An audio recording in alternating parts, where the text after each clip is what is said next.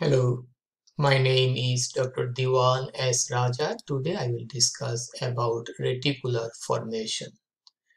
Reticular formation is the network of neurons and nerve fiber in the core of brainstem, extending from the spinal cord to the cerebral cortex.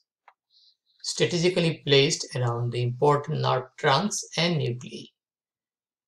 As we think about the respiratory center, so that is located in the medulla oblongata, and also the entire brainstem that comprises midbrain, pons, medulla oblongata, the site of a lot of cranial nerve nuclei.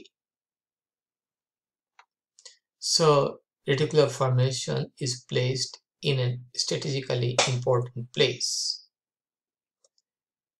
It receives input from sensory nerve and sends efferent fibers throughout the central nervous system. The dendrites of reticular formation is exceptionally large and receives information from ascending and descending tracts.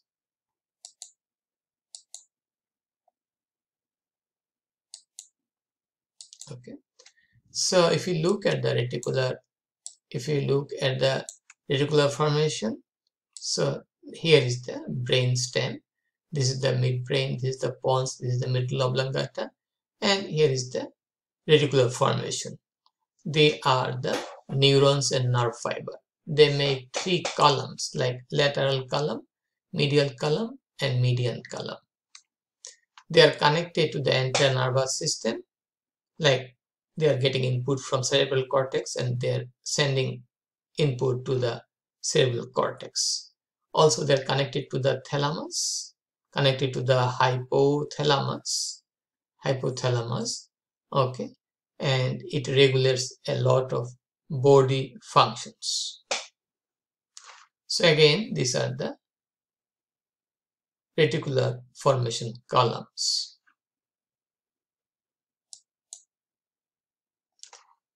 So we have efferent projection and efferent projection. Efferent projection, numerous efferent pathways from CNS are projected to the reticular formation.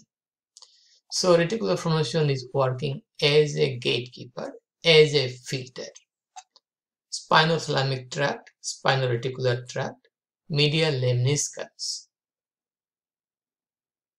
from also get efferent projection from cranial nerve nuclei, from cerebellum, from cerebrum, and from diencephalon.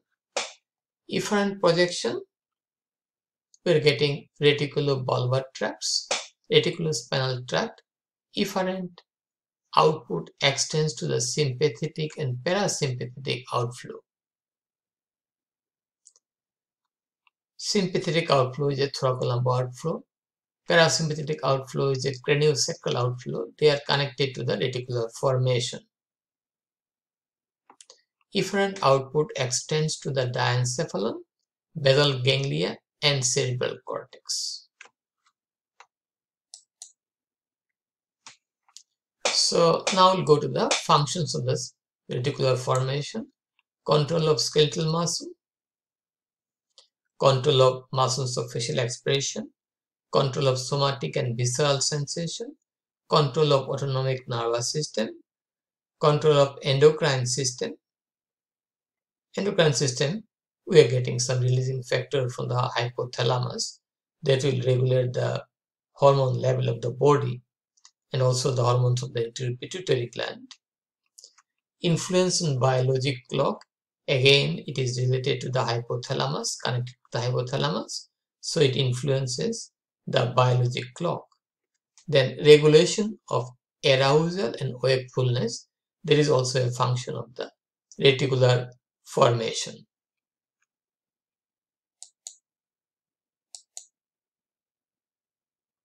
Okay, so that's all about the